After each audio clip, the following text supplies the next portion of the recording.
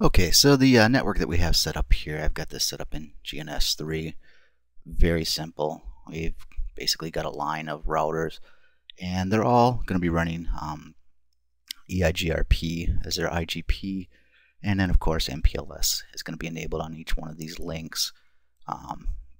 Basic IP addressing, this is going to be the 10.1.12 slash 12.0/24. You know, this will be the .1, this will be the .2, blah blah blah, all the way down.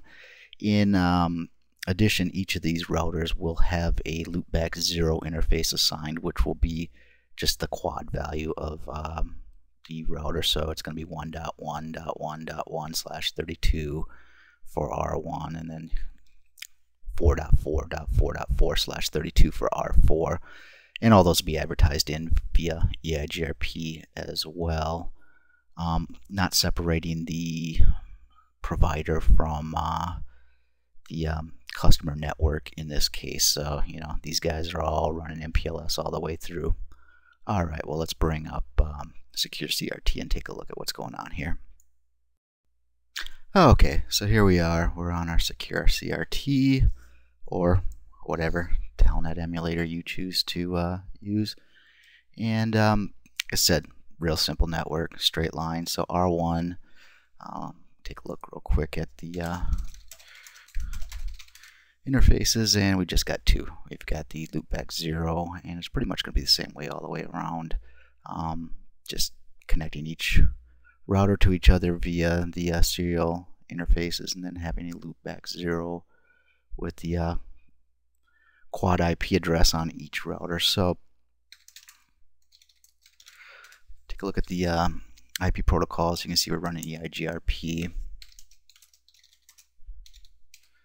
and those are the routes that we've learned via EIGRP. And you can see in there that we've got the other routers loopbacks. You can see the 2.2.2.2, 3, 4. So let's real quickly just make sure that we have end-to-end connectivity. And we do. We can ping the loopback 0 interface on that far end router, which is R4. And as far as MPLS goes, we've got that running over the serial interfaces. So if we do a show MPLS LDP discovery, and you can see, you know, we're running it. This is our local identifier, but it's running LDP on 00/0. If we jump on R2, we can do the same thing. And it's actually got two neighbors. So anywho, we're set up with MPLS end to end. So now let's start taking a look at PHP operation.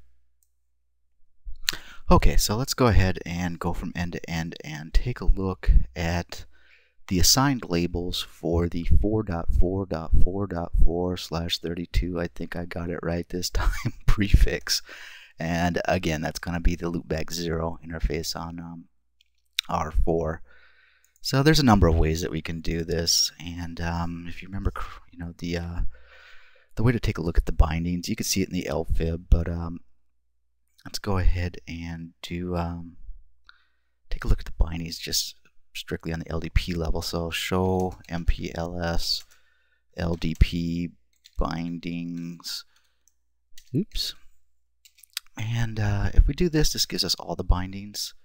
What I like to do is take a look at just the local binding for the specific route, and if you just hit enter here, it says incomplete command. This is one of those tricky bits with MPLS. So we use our handy dandy question mark, and you can either use the mask, you know, your quad 255s, or just go ahead and put in the bit length, which is going to be 32. The tricky bit is that, you know, it's not /32, or will it take that? No, okay, I didn't think so. So it's space 32. Anywho, so we can see that on R1, it's given it a local binding of, or a local tag of 20. So let's go ahead and just copy this command. And we'll go on to R2, do the same thing. And it's saying, okay, on R2, I've got this in my routing table. I'm going to give it a local tag of 18. R3, I'm good. Oh, well, Sometimes you run into this if you've got a network that's, you know, in our case, it's only 4 routers and there's not a lot going on as far as routes. So it assigned it a local binding of 18 as well. And then when we go to R4, which is where this guy is, if you do show IP route 4.4.4, you can see that this is directly connected via OSPF 0. So this guy is the end of the line. It's the last hop router. And if we go ahead and see what local tag it's assigned, we can see it's given it something called an imp null. Now that's not something that you use in Dungeons and Dragons to nullify an imp attack. That's just shorthand for the implicit null, and we all know what that means. That's the sign that R4 is going to give to its neighbors to pop that motherfucking tag.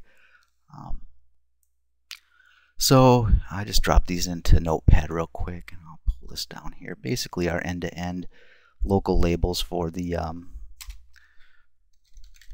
4.4.4/32 prefix. On R1, it's saying I'm going to give a local label of 20. R2 says I'm going to use 18. R3 says I'm going to copy R2 and use 18. R4 and aligned. This is where PHP comes into effect, and it says I'm going to give it the implicit null. So when we go back and look at these, and we look at the outgoing labels, of course, the outgoing label on R1 is going to be 18. Outgoing label on R2 is going to be 18 because, you know, it's learning, R1's learning its outgoing label from R2, R2's learning it from R3, and anybody want to venture a guess as to what the outgoing label on R3 is? If you remember the theory part, it's going to actually be popped. So there will not be an outgoing label because it's received this implicit null.